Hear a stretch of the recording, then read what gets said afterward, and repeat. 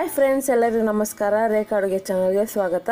ನಾನು ಇವತ್ತು ರೈಸ್ ಖೀರ್ ಮಾಡೋಣ ಅಂದ್ಕೊಂಡಿದ್ದೀನಿ, ಅಂದರೆ ಅಕ್ಕಿ ಪಾಯಸ. ತುಂಬ ಒಬ್ಬರು ರಿಕ್ವೆಸ್ಟ್ ಮಾಡಿ ಕೇಳ್ತಾನೆ ಇದ್ದರು, ಅಕ್ಕಿ ಪಾಯಸ ತೋರಿಸಿ, ನಮ್ಮೂರಲ್ಲಿ ಹಬ್ಬ ಇದೆ, ಸೊ ನಾನು ಮಾಡಬೇಕು ಅಂತ. ಸೊ ಅವ್ರಿಗೋಸ್ಕರ ಇದನ್ನು ಡೆಡಿಕೇಟ್ ಮಾಡ್ತಾಯಿದ್ದೀನಿ. ಇದು ಹೇಗೆ ಮಾಡೋದು, ಇದಕ್ಕೆ ಬೇಕಾಗೋ ಇಂಗ್ರೀಡಿಯೆಂಟ್ಸ್ ನೋಡೋಣ. ನೋಡಿ, ನಾನು ಒಂದು ಚಿಕ್ಕ ಅರ್ಧ ಲೋಟ ಆಗೋಷ್ಟು ಬಾಸುಮತಿ ಅಕ್ಕಿನ ಸುಮಾರು 2 ಅವರ್ ಆಗೋಷ್ಟು ನೆನೆಸಿದ್ದೀನಿ. ನೆಂದಮೇಲೆ ಆ ಥರ ಚೆನ್ನಾಗಿ ಕೈಯಲ್ಲಿ ಪ್ರೆಸ್ ಮಾಡಿದ್ರೆ ಪುಡಿ ಆಗಬೇಕು, ಆ ಥರ ನೆನಿಬೇಕು ಇದು.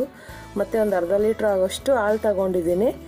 ನೋಡಿ, ನಂದಿನಿ ಹಾಲೇ ತಗೊಂಡಿದ್ದೀನಿ. ಒಂದು 2 ಟೇಬಲ್ ಸ್ಪೂನ್ ದ್ರಾಕ್ಷಿ, ಮತ್ತು ಒಂದು ಪಿಂಚ್ ಆಗೋಷ್ಟು, ಅಂದರೆ ಚಿಟಿಕೆ ಆಗೋಷ್ಟು ಕೇಸರಿ ಹೂವು, ಸಕ್ಕರೆ ಒಂದು 4 ಟೇಬಲ್ ಸ್ಪೂನು, ಮತ್ತು ಬಾದಾಮಿನ ಚಿಕ್ಕದಾಗಿ ಕಟ್ ಮಾಡಿದ್ದೀನಿ 1 ಟೇಬಲ್ ಸ್ಪೂನು, ಗೋಡಂಬಿನೂ ಅಷ್ಟೇ 1 ಟೇಬಲ್ ಸ್ಪೂನು ಕಟ್ ಮಾಡಿರೋದು, ಪಿಸ್ತಾನು 1 ಟೇಬಲ್ ಸ್ಪೂನ್ ತೊಗೊಂಡಿದ್ದೀನಿ, 1 ಟೀ ಸ್ಪೂನ್ ಆಗೋಷ್ಟು ಏಲಕ್ಕಿ ಪುಡಿ, 1 ಟೇಬಲ್ ಸ್ಪೂನ್ ಆಗೋಷ್ಟು ತುಪ್ಪ. ಈಗ ಹೇಗೆ ಮಾಡೋದಂತ ನೋಡೋಣ. ತುಂಬ ಸಿಂಪಲ್ಲು, ಮನೆಯಲ್ಲಿ ಬೇಗನೆ ಮಾಡ್ಕೊಬೋದು. ಯಾರಾದರೂ ಫ್ರೆಂಡ್ಸ್ ಬಂದಾಗೆಲ್ಲ, ಬರ್ತಡೇ ಇದ್ದಾಗ, ಏನಾದರೂ ನಿಮ್ಗೆ ವಿಶೇಷವಾಗಿ ಮನೇಲಿ ಏನಾದರೂ ಮಾಡೋವಾಗ ಕೂಡ ಮಾಡ್ಬೋದು. ಈಗ ಒಂದು ನಾನ್ ಸ್ಟಿಕ್ ಪಾತ್ರೆ ತೊಗೊಂಡಿದ್ದೀನಿ. ನೀವು ನಾನ್ ಸ್ಟಿಕ್ ಇಲ್ಲ ಅಂದರೆ ಸ್ಟೀಲ್ ಪಾತ್ರೆಯಲ್ಲಿ ಮಾಡಿ, ಅಲ್ಯೂಮಿನಿಯಮಲ್ಲಿ ಮಾಡೋಕ್ಕೆ ಹೋಗಬೇಡಿ. ನಾನ್ ಸ್ಟಿಕ್ ಪಾತ್ರೆ ಇಲ್ಲ, ಸ್ಟೀಲ್ ಪಾತ್ರೆಯಲ್ಲಿ ಮಾಡಿ. ಈಗ ತುಪ್ಪ ಹಾಕಿ ಮತ್ತು ಅಕ್ಕಿನೂ ಹಾಕ್ತಾಯಿದ್ದೀನಿ. ನಿಮ್ಮ ಮನೇಲಿ ಬಾಸುಮತಿ ಅಕ್ಕಿ ಇಲ್ಲ ಅಂದರೆ ಮಾಮೂಲಿ ಸೋನಾ ಮಸೂರಿ ಅಕ್ಕಿಯಲ್ಲಿ ಕೂಡ ಮಾಡ್ಬೋದು. ಸೊ ಮತ್ತು ನಾನಿಲ್ಲಿ ಅಕ್ಕಿನ ನುಚ್ಚು ಥರ ಪುಡಿ ಮಾಡಲ್ಲ, ಹಾಗೆ ಹಾಕ್ತಾಯಿದ್ದೀನಿ. ನೀವು ಬೇಕಂದರೆ ಪುಡಿ ಮಾಡ್ಕೊಳ್ಳಿ. ಮತ್ತು ಅಕ್ಕಿನ ಚೆನ್ನಾಗಿ 1 ನಿಮಿಷ ಉರಿಬೇಕು. ಚೆನ್ನಾಗಿ ಹುರಿದಾದ್ಮೇಲೆ ಹಾಲು ಹಾಕಬೇಕು.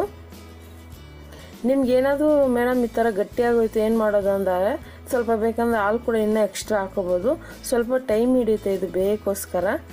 ಚೆನ್ನಾಗಿ ಅಕ್ಕಿ ಹುರಿದ್ಮೇಲೆ ಹಾಲು ಹಾಕಿದ್ರೆ ಸ್ವಲ್ಪ ಬೇಯಕ್ಕೆ ಈಸಿ ಆಗುತ್ತೆ ಅಂದ್ಬಿಟ್ಟು ಹುರಿದಿದ್ದೀನಿ.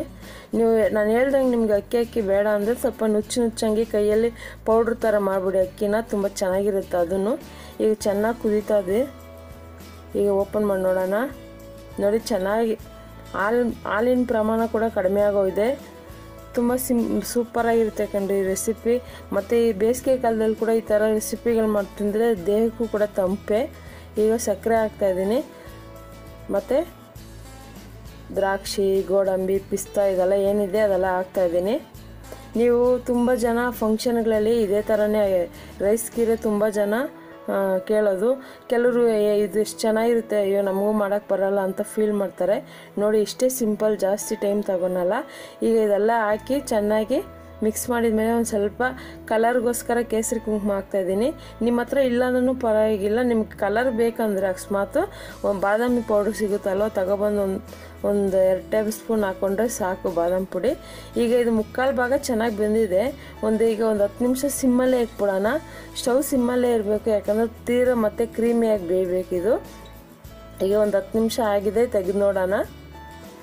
ತುಂಬ ಬೇಗನೆ ಟೈಮ್ ಹಿಡಿಯುತ್ತೆ ಅಂತ ಏನು ಅಂದ್ಕೊಬೇಡಿ. ಸುಮಾರು ಒಂದು 20 ನಿಮಿಷ ಆದರೂ ಆಗುತ್ತೆ. ನೋಡಿ, ಅನ್ನ ಕೂಡ ಚೆನ್ನಾಗಿ ಬೆಂದಿದೆ. ನಾನು ಇದನ್ನು ಹಾಗೆ ಸೌಟಲ್ಲಿ ಸ್ವಲ್ಪ ಪ್ರೆಸ್ ಮಾಡ್ತಾಯಿದ್ದೀನಿ.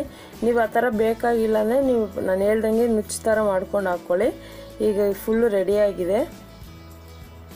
ಹಾಗೆ ತಿಂತಾಯಿದ್ರೆ ಈ ರೈಸ್ ಖೀರಲ್ಲಿ ಆ ಬಾದಾಮಿ, ಆ ಗೋಡಂಬಿ ಏನು ಸಖತ್ತಾಗಿರುತ್ತೆ ಗೊತ್ತಾ. ನನಗಂತೂ ತುಂಬ ಇಷ್ಟ ಆಗುತ್ತೆ ಈ ರೆಸಿಪಿ.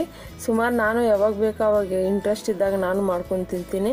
ನೋಡುತ್ತಲ್ಲ, ಇವತ್ತಿನ ರೆಸಿಪಿ ಇಷ್ಟೇ, ರೈಸ್ ಖೀರ್ ಹೇಗೆ ಮಾಡೋದು ಅಂತ. ನೀವು ಇವತ್ತು ಈ ರೆಸಿಪಿನ ಟ್ರೈ ಮಾಡಿ ಹೇಗಿದೆ ಅಂತ ಕಮೆಂಟ್ಸ್ ಮಾಡಿ. ಮತ್ತಷ್ಟು ಈಸಿ ರೆಸಿಪಿಗೋಸ್ಕರ ರೇಖಾ ಅಡುಗೆ ಚಾನಲ್ನ ಸಬ್ಸ್ಕ್ರೈಬ್ ಮಾಡಿ, ಶೇರ್ ಮಾಡಿ, ಲೈಕ್ ಮಾಡಿ. ಈ ವಿಡಿಯೋ ನೋಡಿದ್ದಕ್ಕಾಗಿ ಎಲ್ಲರಿಗೂ ಧನ್ಯವಾದಗಳು.